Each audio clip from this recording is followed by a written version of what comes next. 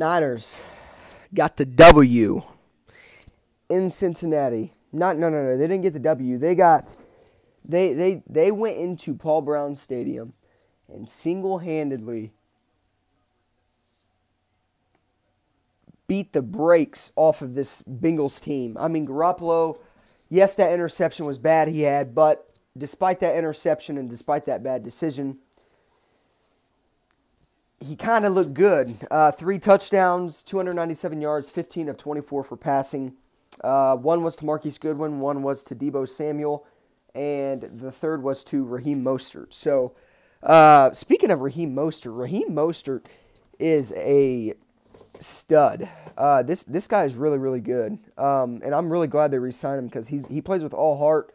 He has a high level of an intensity when he plays.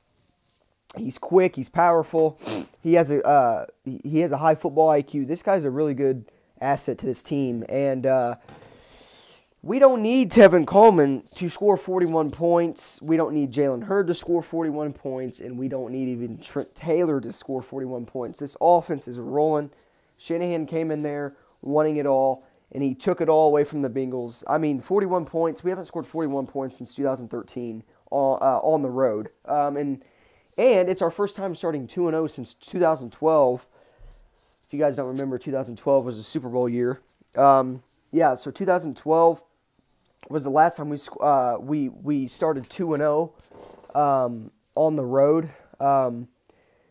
This team looks good, man. I was kind of nervous about, the jet lag the players might get when traveling to these for these away games, but it hasn't even shook the 49ers one bit. I mean, this team is legit.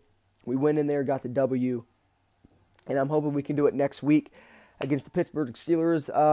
Now, for the offense or for the defensive side, another great day for the defense. Ronald Blair stepped up big time. I noticed he was in on a lot of plays. He had a sack. Ronald Blair's playing lights out. Quan Alexander was... I keep telling people, Quan Alexander is one of the most underrated linebackers in the NFL, and he proved it today. He was all over the field. I mean, I think he had 5 solo tackles. He had an interception. Perfect coverage on that interception he had. I believe Tyler Eifert or maybe Tyler Boyd was the intended target for Andy Dalton on that interception Quan Alexander had. But this team's playing really, really good. It's got us Niners fans hyped, and I'm hoping we can go home to Santa Clara and beat the Pittsburgh Steelers. Big Ben got hurt today, so that could help the Niners out depending on if he plays or not. James Conner also got hurt today with a knee injury. So Steelers are banged up. Steelers do not look good at all. They just got beat by Seattle today. Niners 2-0. Looked really, really good offensively. Jimmy Garoppolo finally got the monkey off his back. Had a really good day. But something about Garoppolo is that the interceptions he throws are stupid, incredibly stupid throws. So that's like an easy fix for him that he can fix. It's not like he's not being accurate. I mean, he's accurate when he throws. It's just some of the mental errors are kind of just plain out stupid. So those can easily be fixed. He just got to make the right decisions mentally. He's got the IQ, he's got the arm, he's got the talent, and he proved it today. So we got the Pittsburgh Steelers next week at home, and then we take a bye week, and then we face the Cleveland Browns in that Monday Night Football game. Speaking of the bye week, it really helped out that the Niners have a Week 4 bye because Tevin Coleman, Trent Taylor, and Jalen Hurd will be back in time for Week 5 against the Browns on Monday Night Football. That is a home game. I'm not worried about the Browns. They're overrated. They're getting too overhyped. I'm just not a big fan of them. They look like they haven't even played as a team together. That's why you play in preseason. Browns benched a lot of their starters during the whole preseason, and it showed Week 1 when they got skunked by the Titans. So I'm not really worried about the Browns. At some point, they're going to turn it around, though. It's not on Week 5, though, because the Niners are going to win that game. On the other side on another note, Joe Staley went down with a broken fibula. That was a kind of a big bummer. The veteran guy has been on the roster since God knows how long. I mean, he's the only guy on our current roster that was on the Super Bowl squad back in 2012 with Harbaugh. So he went down with a broken fibula today. Expect the Niners to either sign Sam Young or who is that other guy they worked out?